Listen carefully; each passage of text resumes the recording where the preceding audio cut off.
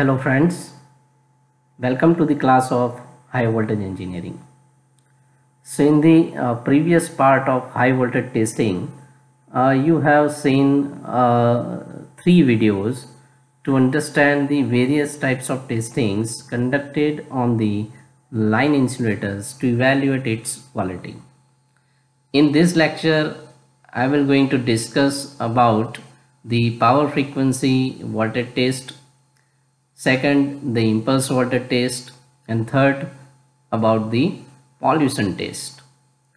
Including the discussion, again you can see some sort of videos to examine the flashover situation over the line insulators under the application of power frequency high voltages under the dry condition and the wet condition. So let us begin with the session.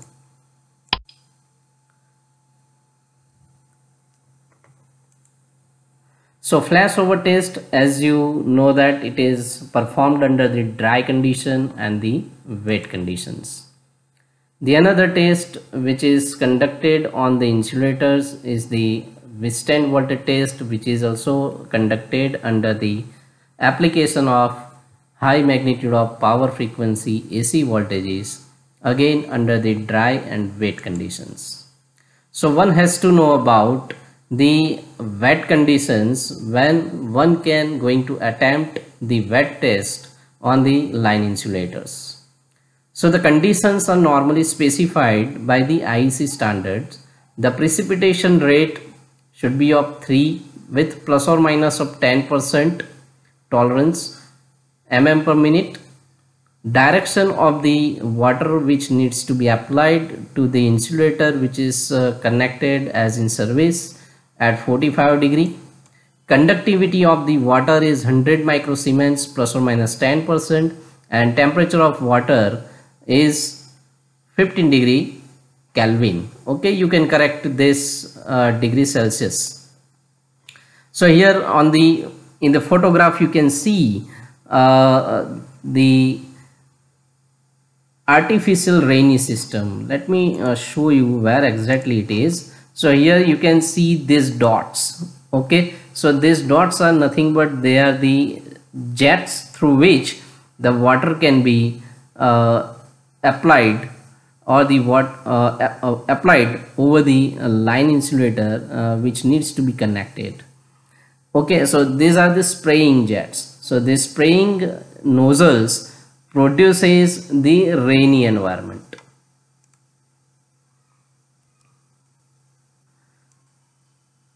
So you have seen this conditions. So let us begin with how the flashover test under the dry and wet conditions is being conducted and how the withstand voltage test is conducted. So here you can see the picture which show you the power frequency dry flashover test on insulator. So as you know that when the voltage across the insulator becomes more than the withstanding capacity, obviously you can observe the formation of this spark. So this spark may occur through the dielectric or over the surface of the insulators. So in the photograph you can see that normally the flash is occurring over the surface of the insulator which is put up under the testing under the test. So this situation is known as a flashover situation. After the completion of the flashover test, normally the visual inspection is done to identify whether any damages has been created or not. So in the next photograph you can see that how the flashover can damage the insulator surface. Okay, so this is what we exactly not required during the testing. So if suppose such type of phenomena is being observed, then simply we can say that the insulator is not capable enough to withstand the applied voltage magnitude under the atmospherical conditions as specified by the IEC standard. Okay, so we are not expecting this while we are performing the test on the insulators or even on the other high voltage equipments. So the second photograph will show you the damaging effect, okay, where you can see that there is a permanent failure of the insulator, so it obviously needs a replacement. So during the flashover test, the AC voltage of power frequency is being applied across the insulator, and it is being increased at a uniform rate of about 2% per second of 75% of estimated test voltage. So this is how you have to increase the voltage level across this insulator. Now, as the test is known as a flashover, it means that our requirement is to create the flashover. Okay, we need to create the flashover condition. So we need to increase the voltage until the flashover takes place over the surface of the insulator. So the voltage is increased in a step manner until the flashover takes place over the surface of the insulators or the bushings. So if the test is performed under the without the artificial rain, then it is called as the dry flashover test. It means that if suppose we are not using or we are not taking the help of a rainy system, artificial rainy system, then the test which is performed is said to be the dry flashover voltage test. If the test that we are going to perform under the application of that water sprinkles, then it is known as a wet flashover test, because we are creating the artificial rainy system. So to conduct the test during the wet condition, first you have to create the rainy condition. Once you are creating a rainy condition, after 1 minute of time, gradually increase the voltage level until the flashover takes place, and then note down the reading. Afterwards, do the visual inspection whether the surface of the insulator shows you any kind of damaging tracks or not.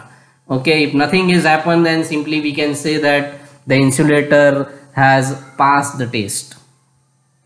The another is the Withstand voltage test. So in case of the flashover test, we are increasing the voltage value as it is unknown to us, because our intention is to determine its flashover voltage magnitude, that the voltage at which the flashover may takes place under the dry condition and under the wet condition. But when one is going to perform the Withstand voltage test to determine the withstand voltage capacity of the insulator under the dry condition and the wet condition, normally the voltage which is specified by the IEC standard is applied under these two different conditions, and that voltage applicability is maintained for a short duration of time. So duration suggested by the IEC standard is 60 seconds or the 1 minute.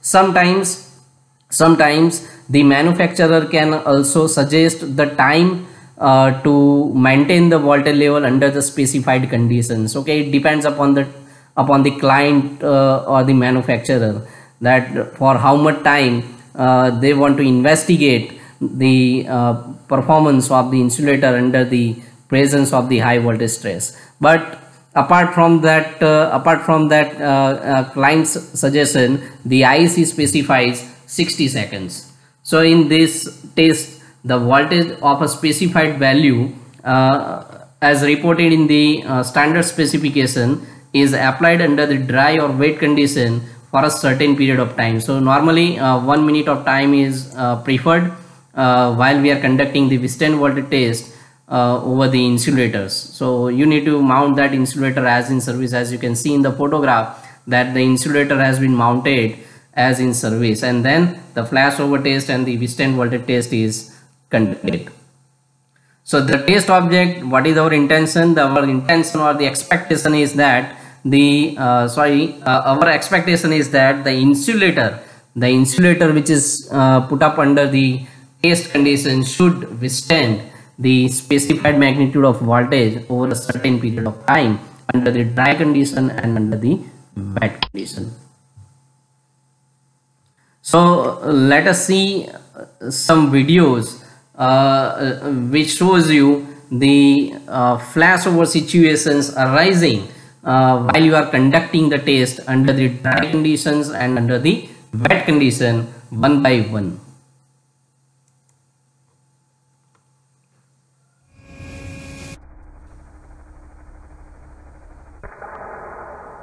So you have noticed that the flashover takes place over the surface of insulator.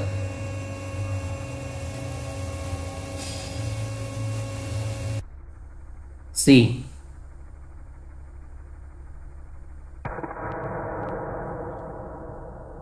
So the sound you might have listened.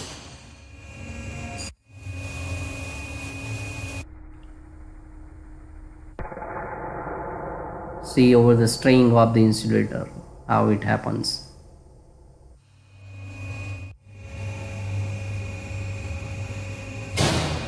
Pin insulator. See.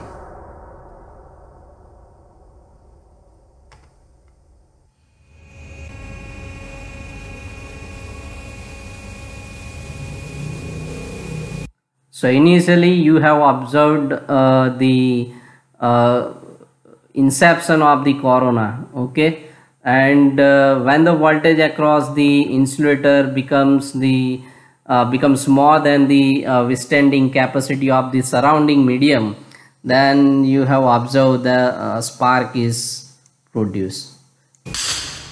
See.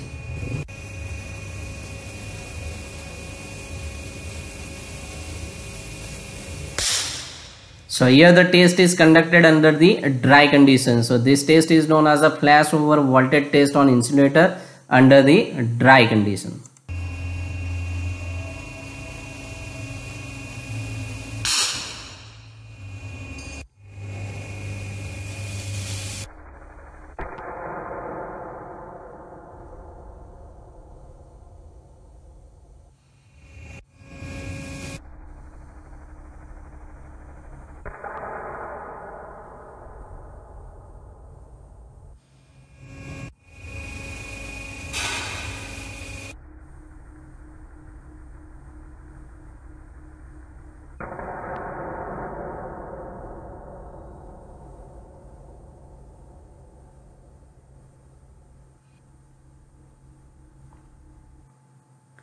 Okay, so now let us see the flashover across the polymer type of post insulator.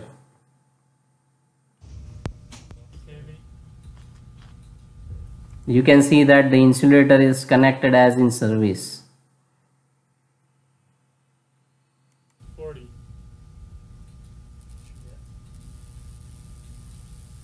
Yeah. 50. The corona. 60.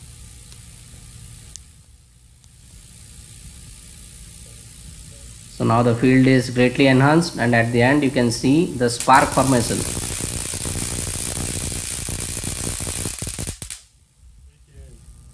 So again this is the flashover situation. Okay, the one more video and for the dry condition test.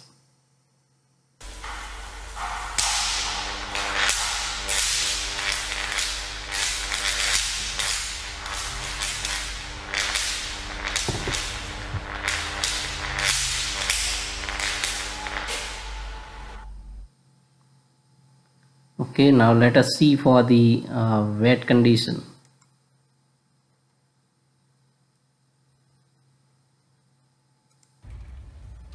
Let's try. Oh, you may have to increase the current. So now here in the wet condition has been developed first, and then the voltage application is made.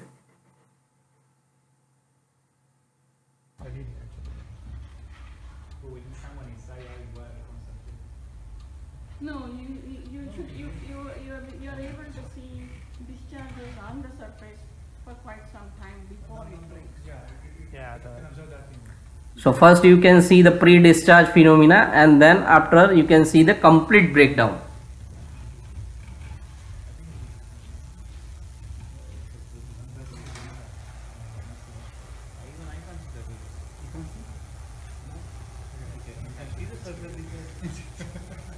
What is the time actually?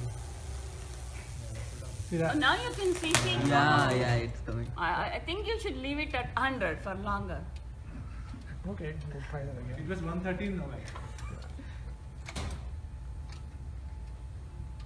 You're drying up on the water. Yeah, it's kind of salt. Yeah, 114 to 113 is a good improvement actually. So after the short circuit, will the breaker trip? Yeah, Okay. the source says that. Okay. Now I started. Okay, you can find these video links in the description section. So from the description section you can visit to the channels of particular videos to understand more.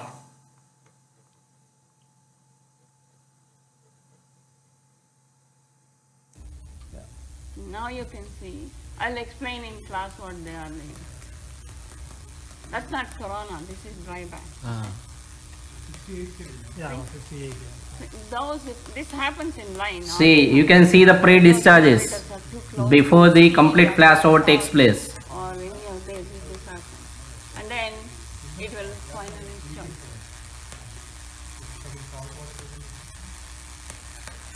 Okay, this is not a corona discharge. See.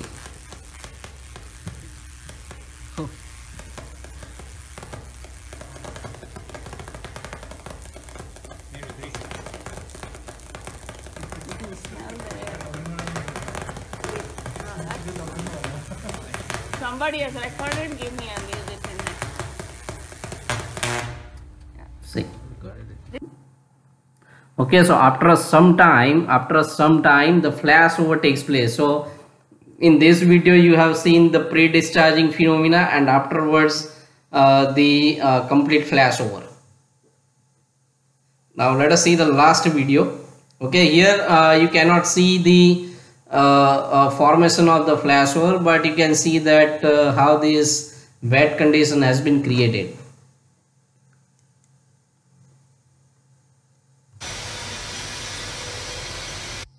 So in this video you can see this is the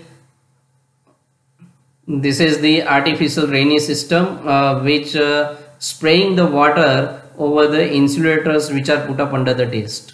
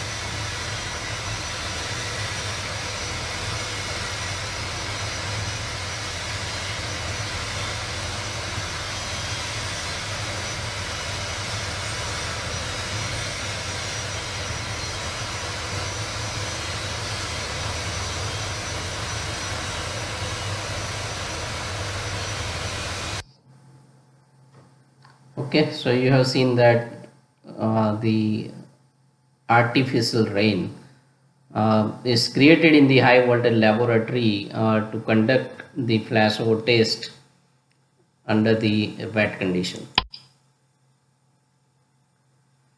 Let us see the impulse voltage test. So again there are the two types. One is the flashover test and second is Western voltage test.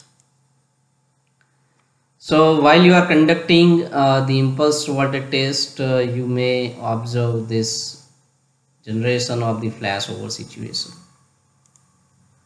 So flashover test is done by applying the standard impulse voltage of a specified value under the dry conditions with both positive and negative polarities of the wave. You know that the impulse voltage wave is specified by polarity, peak magnitude and the time of intervals. So as per the IC standard, the time of interval is 1.2 by 50 microsecond for the lightning impulse voltage. Okay, 1.2 by 50 microsecond for the lightning impulse voltage, and for the switching surges the value is 250 by 2500 microseconds. The tolerances are there. Those tolerances can be considered while you are generating either the lightning impulse or the switching impulse. So normally these impulse voltages are produced by the impulse voltage generators, and that impulse voltage wave is applied to the insulators or the equipments which are put up under the test. Okay, so ideally you need to follow the procedure of the IEC standard. So generally this impulse voltage test is performed under the dry condition with both positive and negative polarities of the wave. Usually the probability of the failure is determined for 40% and 60% failure values or 20% and 80% failure values, because it is very difficult to adjust the 50% of flashover probability voltage magnitude.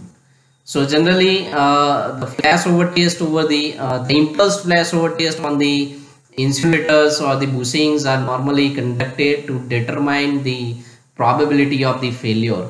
So probability of the flashover can be obtained by applying the 40% or the 60% of magnitude, which has a possibility to create the flashover situation by an amount of 40% or 60% values. So normally the range is varying between this 40 to 60 or 20 to 80% of failure values, because the critical flashover probability we cannot determine, because because it is very difficult to set exact value of 50% of flashover probabilities. So generally the flashover test is performed under the dry condition, under the impact of this probable voltage values which can produces the flashover across the insulators. So generally how this probability can be derived. So during the test a series of applications of the impulse voltage was being applied. Okay, if suppose we are considering that the 10 number of applications are applied, and out of the 10 number of applications of a particular voltage magnitude, if suppose 4 application will cause the flashover, then it is known as a 40% of probability. Okay, so likewise you have to select the voltage magnitude and then you need to apply for the number of times. Suppose the 10 applications or 20 applications, you need to count that for how many times the insulation gets flashes over, and based on those number of flashover chances you can derive the probability.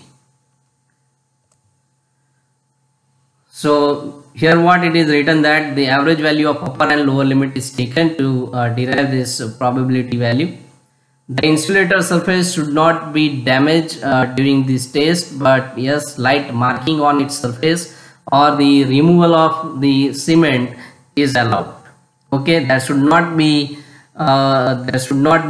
the formation of cracks over the surface of the insulator after the completion of the flashover test. So after the conduction of this impulse voltage testing, normally the visual inspection is done.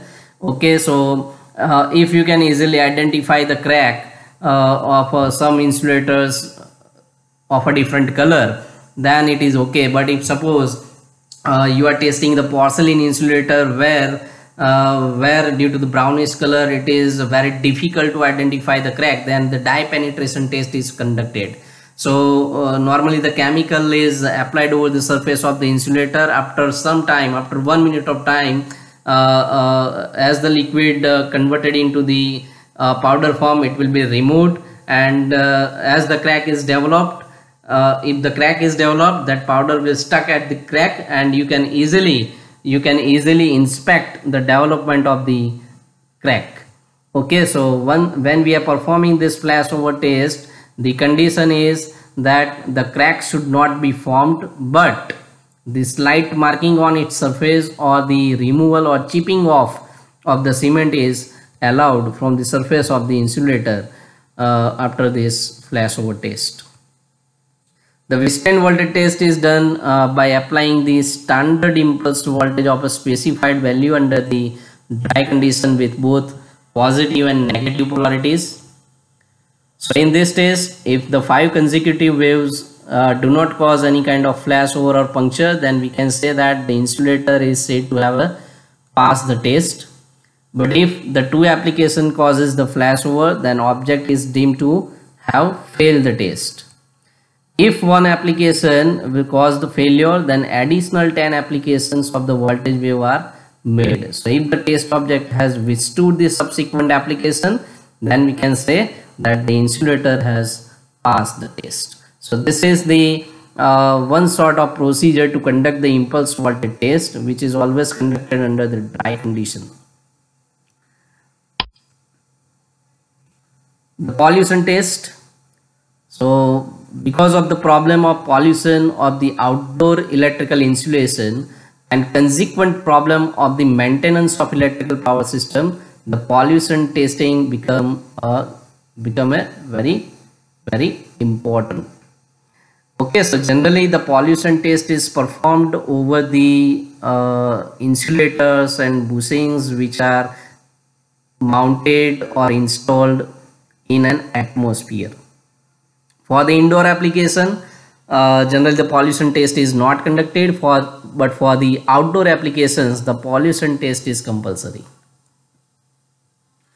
So the pollutions which we can consider are the dust, microorganism, bird secretions, and the other deposits. The industrial pollutions like smoke, petroleum vapors, dust particle it means that the industrial dust. The coastal pollution, in which the corrosive and hygroscopic salt layers are getting deposited over the insulator surface. Desert pollution, in which the sand storms cause the deposition of sand and dust layers over the insulating surface or the bushing surface. Ice and fog deposits at high altitude and in polar countries. So these are the different types of pollutions which we need to consider. So when you are performing the pollution test, first you have to identify that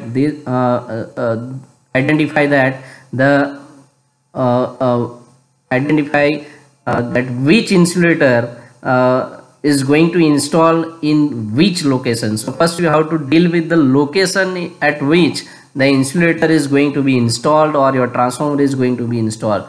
If it is very close to the industrial area, then you have to consider the industrial pollution. If it is at the coastal area, then you have to consider the coastal pollution. If it is located in desert, then you have to consider the desert pollution. If it is installed in the area where you can observe the ice loadings, then you have to consider the ice as a pollution as well. Okay, so the type of the pollution during the pollution test normally dependent upon the location at which the high voltage equipments are going to be installed. So what these pollutions does, this pollution causes the corrosive effect. It will cause the non-uniform potential gradients across the insulator string and the surface of insulator, and also cause the deterioration of the material. So eventually we can say that the deposition of the pollution over the surface of the insulators and bushings are tried to deteriorate its electrical properties. So ultimately it affects onto its life. It also causes, if suppose they are non-uniformly distributed, if suppose the water particles are non-uniformly distributed, then they will be the source of the partial discharges. So because of the local enhancement of the electric field, and once the partial discharges are being created, they always introduces the radio interferences. So pollution testing is very important for the extra high voltage systems. So the popular test which is normally conducted is known as a salt fog test. So here in the photograph you can see the different phases of pollution flashover of an insulator. So this photograph will represent you that how the complete flashover takes place across the line insulator if the surface of insulator possesses the contaminations. So first you observe the phenomena of the discharge at the first disk, which is known as a pre-arc, which is appear at the stalk of the insulator location of the highest current density. Okay, so first you have the pre-discharge phenomena, and successively the length of the spark increases and connecting the high voltage terminal and the ground terminal. So in the later on stage, you can see that the shape of the discharge is changed. So initially it is a straight line, but after some time it will achieve a parabolic shape. Parabolic shape, it means that now the arc is trying to move further.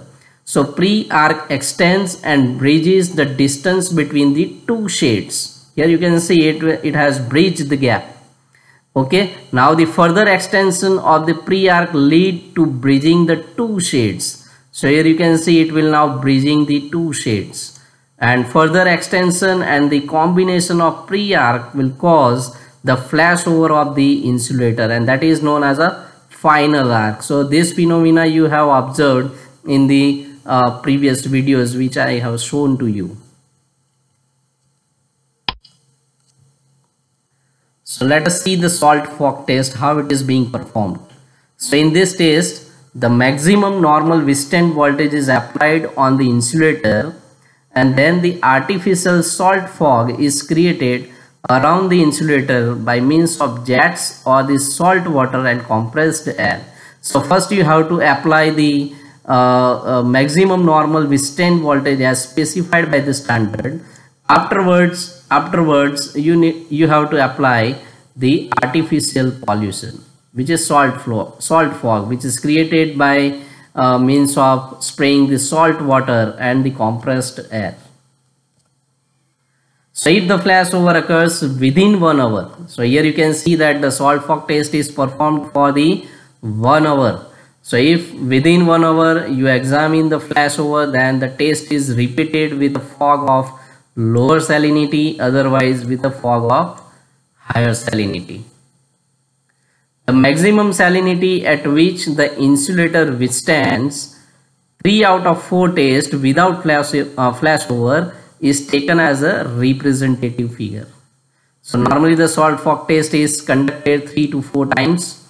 Okay, basically maximum 5 times it is being performed, and if you found that suppose if you are performing it for the 4 times, and out of the 3 times you are observing that the insulator with this maximum salinity can withstand the applied voltage magnitude under this polluted condition, then it is taken as a representative figure. Okay, if in every attempt you are observing the flashover situation, then simply we can represent that the insulator is not capable to withstand the applied high voltage magnitude under the polluted conditions. So in this photograph you can see the effects that you may observe while you are performing this salt fog test. Okay, so ultimately this photograph represents that how the pollution can create the damaging effect. Okay, if suppose the surface of the insulator contains the dust particles or the pollution over its surface, then you can see it improves its electrical conductivity. As a result, the spark is being created over the surfaces. So ultimately the track is created, and you know the effect of this treeing and tracking and all over the solid dielectric material. So gradually it will deteriorate the insulating material, and eventually it reduces its life of operation. So this is about the salt fog test. So in this lecture we have seen the flashover voltage test under the power frequency and the impulse voltage. We have seen the withstand voltage test under the power frequency applied voltage and the impulse voltage under the dry condition, wet conditions, and then we have seen the salt fog test, which is the pollution test. Normally preferable for the outdoor insulations. Uh, for getting the in-depth of knowledge, I will put up the links in the description of this video, from where you can assess the videos that I have shown to you. Thank you.